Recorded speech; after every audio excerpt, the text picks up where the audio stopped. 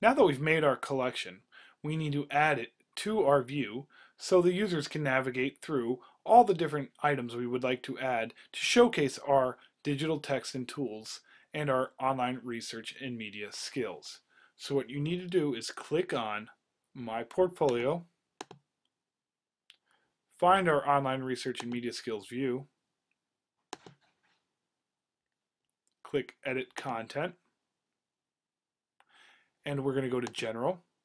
It's called Navigation, which displays a collection of views as a simple navigation. And we'll drag that down. And we can pick the collection we want to show, online research and media skills, and hit Save. Now, our users have links and buttons that they can hit.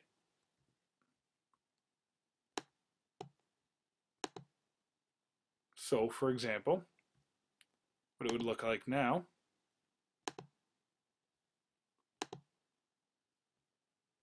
they have tabs that they can go through all the different views. But say you want to change that, so the online research and media skills, which is kind of like a home button, is first. Well, we need to just go back and edit the collection. So we'll go to Mahara, My Portfolio, My Collections, and we'll click on Manage Views. And from here you can move the views up and down. So we'll move this one to the top. And we'll put the Literacy Lab under English.